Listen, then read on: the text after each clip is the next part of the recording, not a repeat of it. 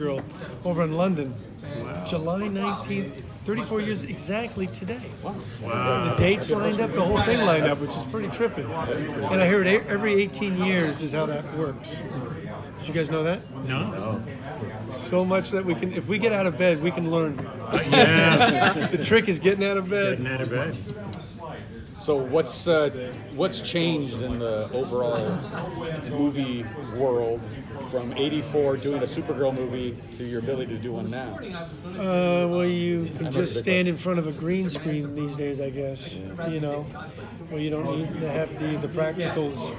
I remember when we first did the first Superman movie, it was all the London crew. We did Supergirl in London, and we did the Superman films all in London at Pinewood Studios in Shepperton. And these guys were just kind of making it up at the time. I mean, it was one of those where it was, you know, how are we going to get away with this? And I remember the first day I left California and went to London, put me in a car from the airport. I went to Shepperton Studios, and I walked into this huge soundstage, and they were just doing the shot with the promo of Superman where he kind of flies through the Fortress of Solitude and flies by.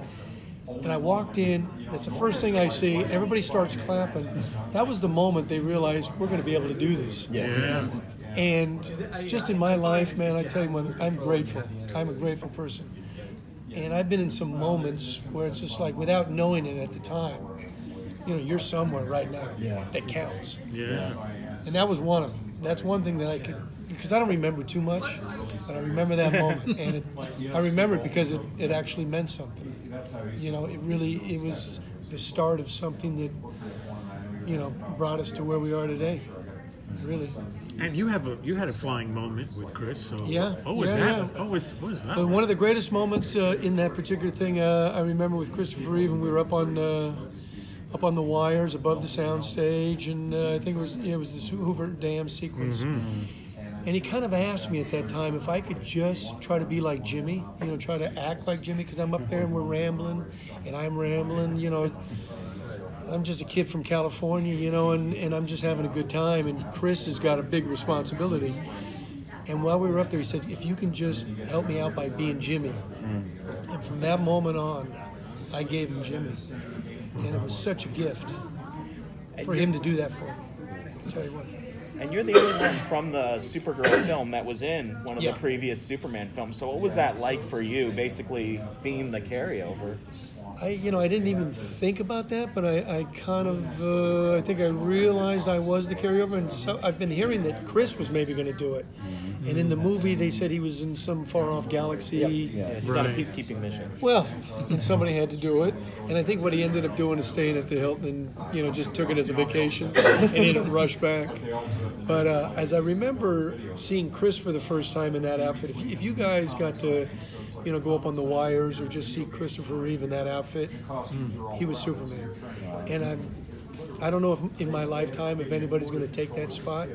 I've been hoping for it. I love Wonder Woman, and Wonder Woman did it for me as far as a film that was comparable.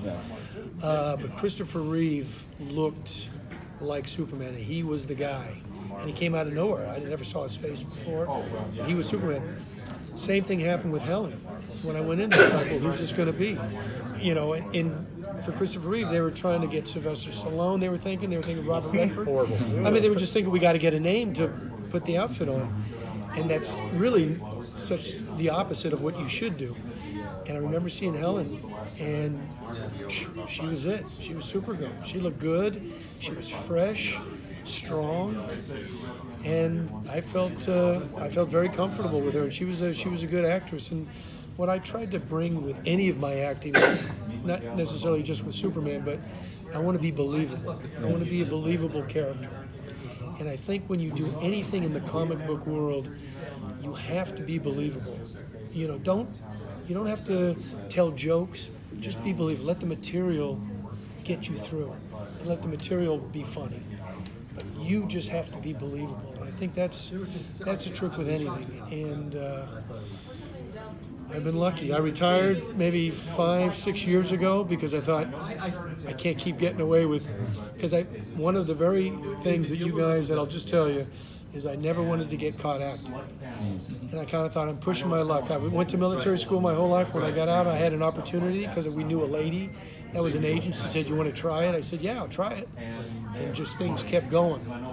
And as my career kept going, I kept thinking, I don't want to get caught. Yeah. Not knowing what I don't even know how I got here. Yeah. But I am here. What do you think when in Batman v Superman, Jimmy Olsen got killed just right at the first 5 minutes? I didn't even know he was Jimmy Olsen. Yeah, I didn't think No one did. I don't think they even knew it was Jimmy Olsen, but why they're messing with Jimmy Olsen, I don't know. He's such a great character. He's such a part of it. Yeah. Lois Lane, I mean, what are you messing around with? Yeah. What are you doing? Yeah. You got guys that people love. Jimmy Olsen is such an original character. He's so wholesome. He's so Americana. He's just who he is. He's a real person. Why are you going to get rid of him? Put him in there. I don't care where you put him. Put him in there though. Let the audience have him. He's just. I mean, how old is he now? 75 years? Yeah. And I'm the senior Jimmy Olsen now. We lost Jack Larson, who was a great Jimmy Olsen, and what a great guy. And he looked like Jimmy Olsen all the way to the end. I mean, I'm not quite sure if I still look like my Jimmy, but You need a bow tie? yeah, if I put a bow tie on, I'd knock it out. Or you'd say, "There's Mark," or "There's Jimmy." There's Jimmy. But Jack Larson was such a great guy. Boy, did he have Hollywood stories. I bet. He was a cool cat. Tell us I about miss how him. you got the part. I was working on a houseboat. I was living on a houseboat in Marina Del Rey. And I got the call. And I went up and I met Dick Donner, Tom Mankiewicz, and Lynn Stallmaster, who was the casting director. And I walk into the interview, and they say, "Well, what are you doing?" And Dick Donner said, "You know, what are you up to?" And I said, "Well, I'm living on a houseboat. Life is pretty cool." You know, you know, I didn't know the business at all. When I went into interviews, if I got the job, cool. If I didn't get the job, cool. There was nothing riding on it for me. And he always wanted to live on Dick Donner would always wanted to live on a houseboat, or always wanted to live on a boat. So all we talked about was boats. And at the end of it, 20 minutes, I get up and I start walking out, and he said, "By the way, do you know who Jimmy Olsen is?" And I said, "Golly, Mr. Kent," because I did know who Jimmy Olsen was. They all laughed, and I left. It was like about 3 months later, and I had forgotten about it. 3 months later, I got a call back saying they want to see you again. And I remember coming into the office, and there was a guy sitting there that everybody would know. And you know, I'm always just talking to everybody. I said, "Are you up for Jimmy Olsen?" He goes, "No, I'm up for Winnie the Pooh."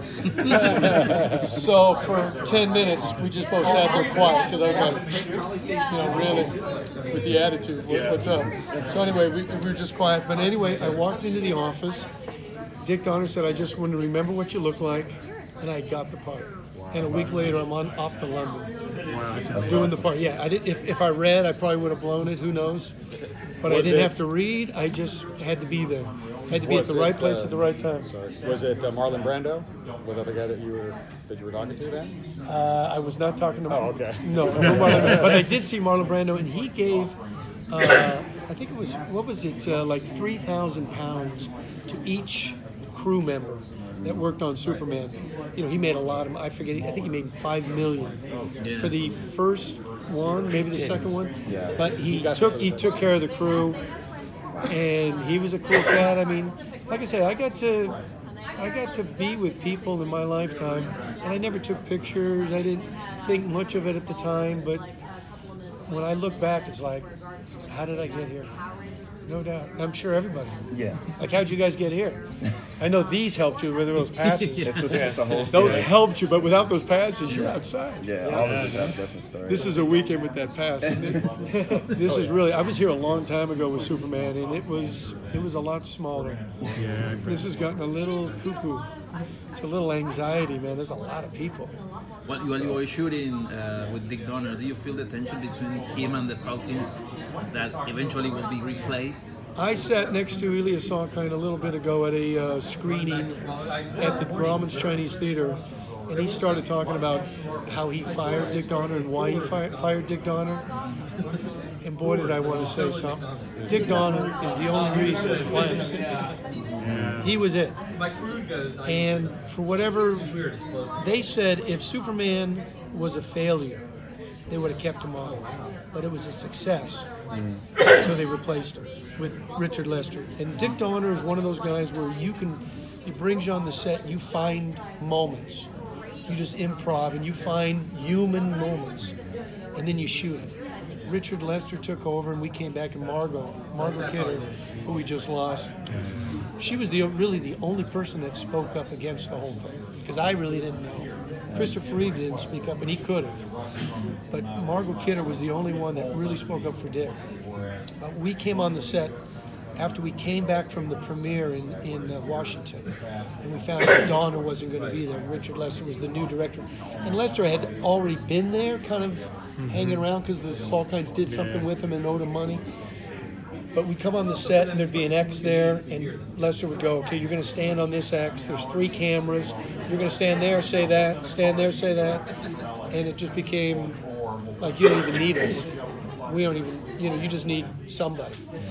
And it all, from that moment on, it got a little different. And I love the sequel that Michael Thaw found with the Donner cut. Yeah. That's the true Awesome. sequel. It's the true sequel. It's just a beautiful Jeffrey Unsworth. It's just just beautiful. And it's just, and Dick Donner was signed for 7 films. I was signed for everybody signed for 7 films at the beginning. And we'll just never know. It's just like in life, we'll never know what could have been.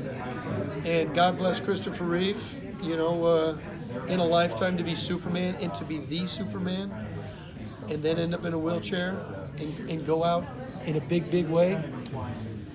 God bless him. Do you feel that they could have there was a lot of gold to mine with Jimmy and Superman and Lois's relationship that really wasn't. Oh, it would have been there. It would have been there if the universe wanted it that way. Because it was all set to go. And we had all the writing. Everybody in that room in 1977, it was all meant to be. Everybody was at the right place at the right time. It was a magical time to be with filmmakers. No doubt. And Dick Donner, doesn't get better. Whatever happened to that guy? Dick Donner is, He's if all you right. can ever He's say through in this anything, business. Christopher.